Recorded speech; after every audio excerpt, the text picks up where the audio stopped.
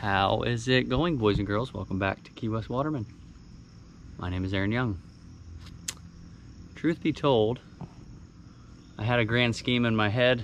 We were gonna head out this afternoon to get some fish for ceviche. I was craving ceviche this morning. Woke up, it was literally crystal blue skies, flat calm, sunny. So I figured I'd get my work done in the office and would go out on the boat and spend the afternoon in the sunshine. And right around 4 o'clock when I got done with all my stuff, big old rain cloud moved in and started raining a little bit, but I'm not gonna let it rain on my parade. I'm gonna go regardless. And I'm letting it rain on my parade. Huh? I'm letting it rain on my parade. You're letting it rain on your parade? I'm not gonna let it rain on my parade. So I'm gonna go out. I made everything I needed for ceviche, and the smell is so delightful. Oh, now I just have to have it, so I figured I'd bring you along with me. Got the diving gear. Yeah, let's rock and roll.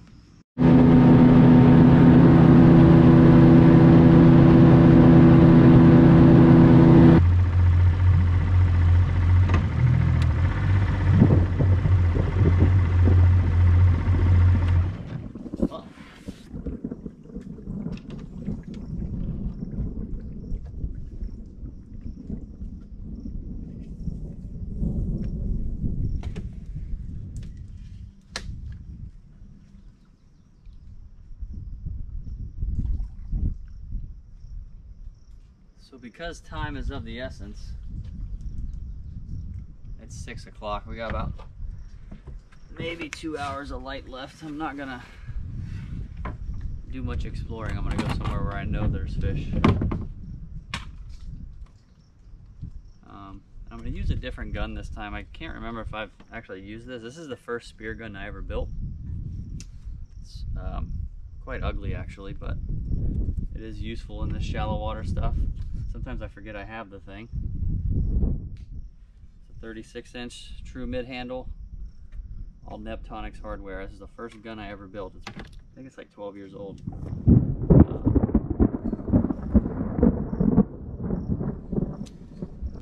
But it's really good for close quarters under the mangroves because the handle's farther forward.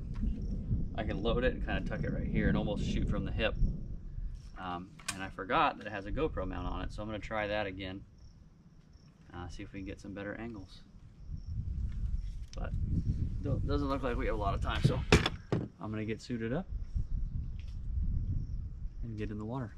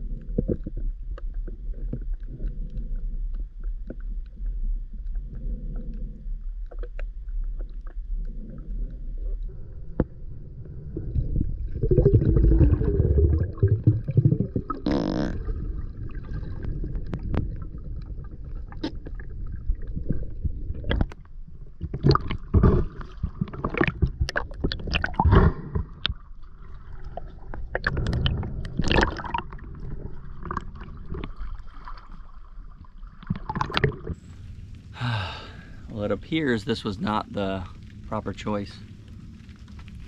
Great little spot. There's tons of fish. They're just super duper squirmy today, and the water's kind of murky, so I think I've got maybe enough time for one more, so go give it a look.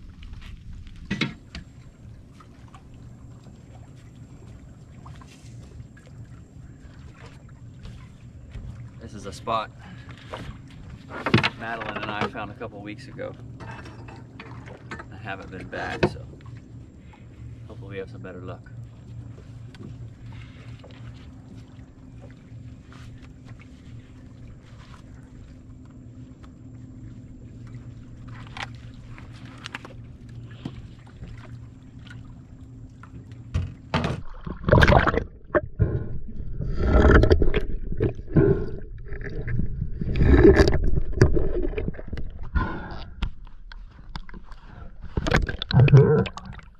So the first spot was a bust, for lack of a better word.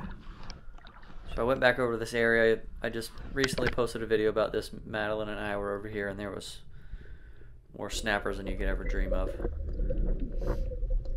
So I decided to come back. I think it had been, realistically, if I go back and look at that video is probably a month old now. And right when I pull up, there's snappers all over the place, and I'm lining up on one I had in mind, and quite honestly, he just ninja'd me. I went down and slowed that clip, or went back and slowed that clip down, and right as I pulled the trigger, he turned left and sailed right past him. But you'll notice right here, so I shot, and I'm slowly kicking away from that area, that shoreline. While I'm reloading, I don't want to be sitting in that spot because I know there's fish there. I don't want to sit in that area and sit there and stir that up and just spook the fish more and more. So I swam about 10, 12 feet out away from the shore just while I'm reloading. So when I go back over there, hopefully the fish are a little more comfortable. I didn't stir up the bottom. Just something that I noticed as I'm watching this back. I do it subconsciously, but that is why I do that. So a lot of times with these mangroves, I'll just kind of sit and wait, move real slow instead of chasing them.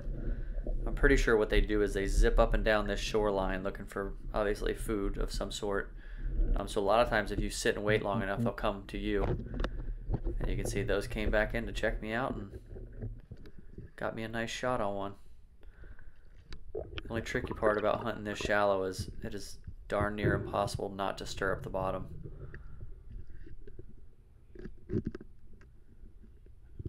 Brain and bleed as always.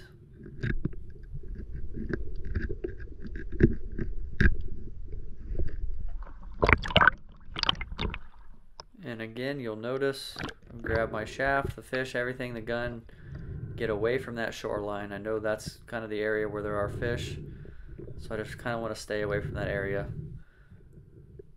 and spook the fish as little as possible.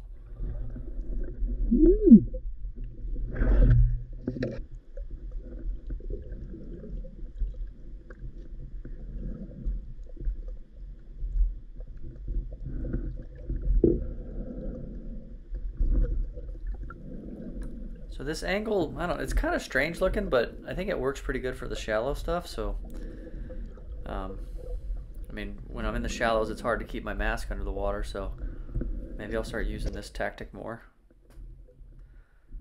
It's kind of a cool perspective to me. You can see a nice big one just kind of surprises me there. Luckily, I was ready for the shot.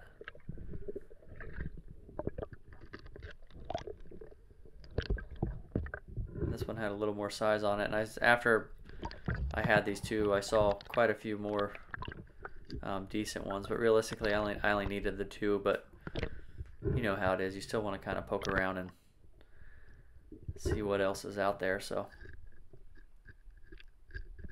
after this, I'm gonna keep my mouth shut and just kind of let you guys enjoy the scenery.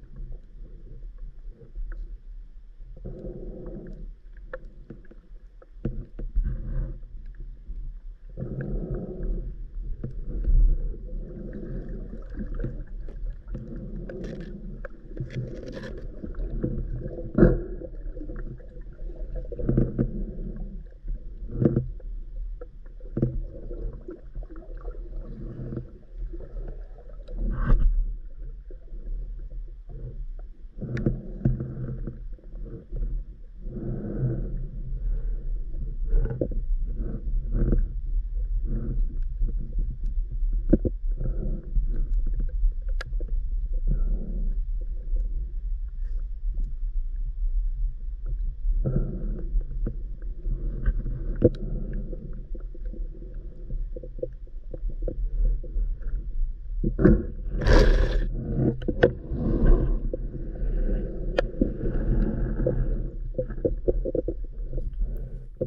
this next clip coming up, you're going to hear some strange sounds. Almost sounds like a pig dying or maybe something from the predator. But as I got on the other side of the island and up under the mangroves, I realized that there was a bunch of nests for baby cormorants.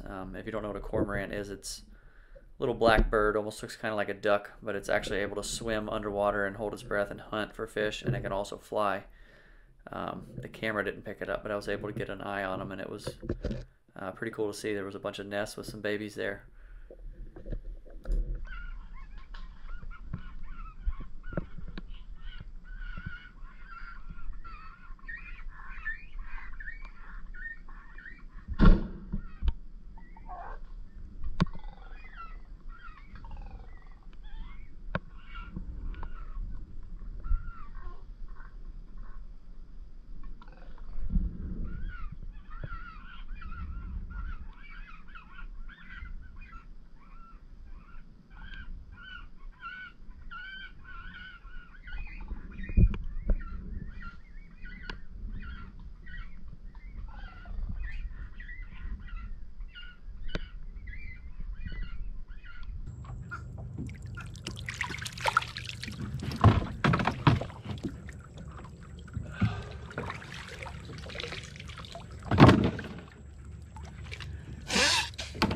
Wow. This is a cool spot.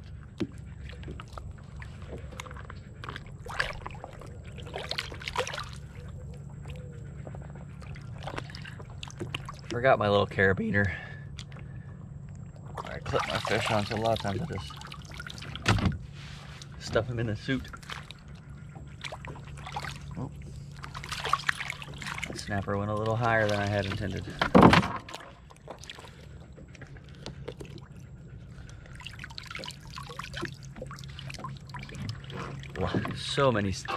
So many snapper here. It's just, what a crazy spot. I'm in waist deep of water. That's a nice one. I saw a couple big ones like this. Okay, 13 inches. Quite frankly, that's all I need for ceviche. I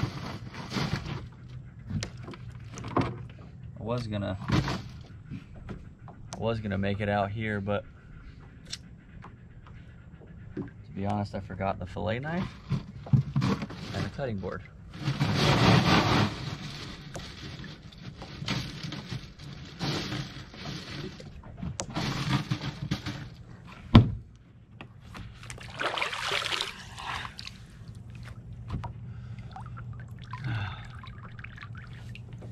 Love it.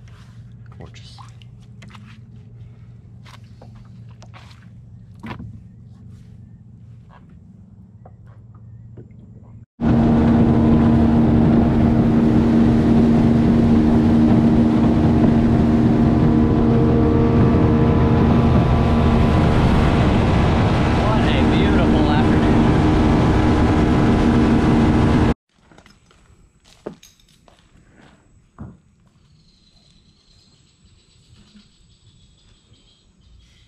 Aha.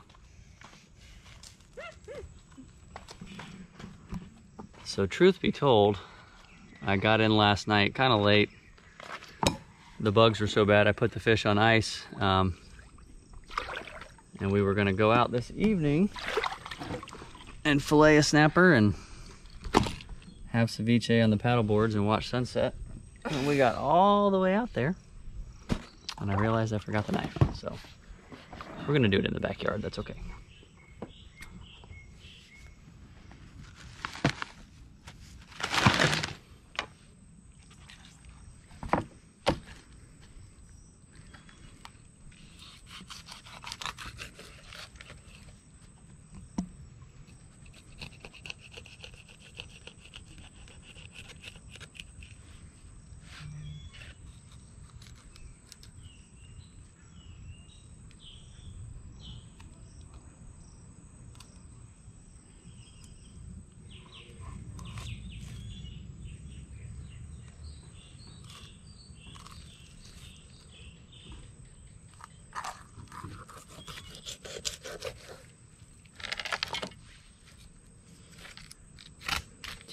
come on? Get him on a paddleboard. Come on, Tina. Oh, wow. Give me a piece of fish. Oh, I'm sure that'll get him over here.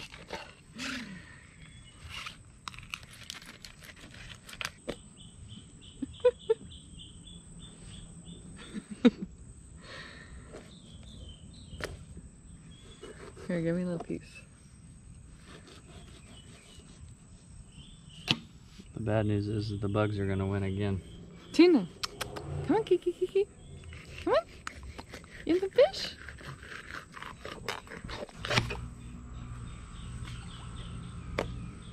Yeah, it's already pretty buggy. It's okay. You're gonna be all right.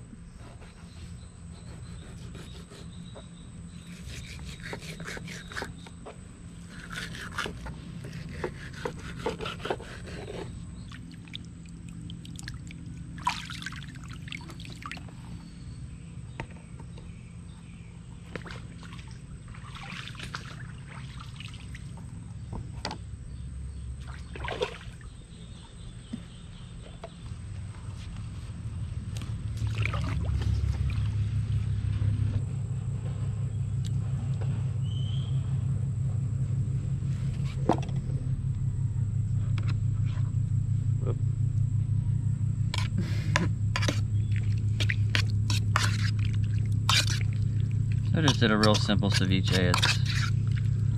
It looks orange, but it's actually a yellow pepper for some reason. It's pretty orange. Yellow bell pepper, red onion, cilantro, salt, pepper. That is it.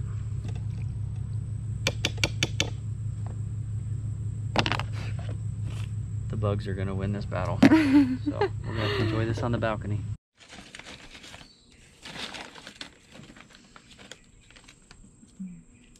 I like how you diced up the bell peppers really small. Yeah, I like them. I like them small. Dang it, I did the head bob. The head bob. I love ceviche. So good. And I know there's a ton of different ways to do this. This one was just a quick one that I threw together. Normally I put a bunch more stuff in there, but simple as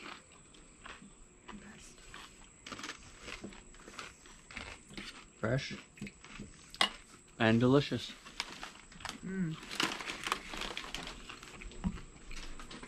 But that is all we've got. I did want to say real quick, I really do appreciate genuinely all the comments and support you guys have left. I get a lot of comments saying stuff like, thanks so much for making these videos. It really helps me out, gets me through the day.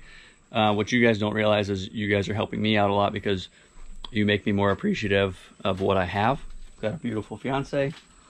I live in paradise. I literally get to do exactly what it is for a living, and sometimes I think we get a little complacent. No matter what it is that we're doing, we get caught up. We do the same thing over and over, so you forget how good you got it. But genuinely, thank you for reminding me that daily. I'm grateful for that. So other than that, see you guys in the next one. Thanks so much for watching.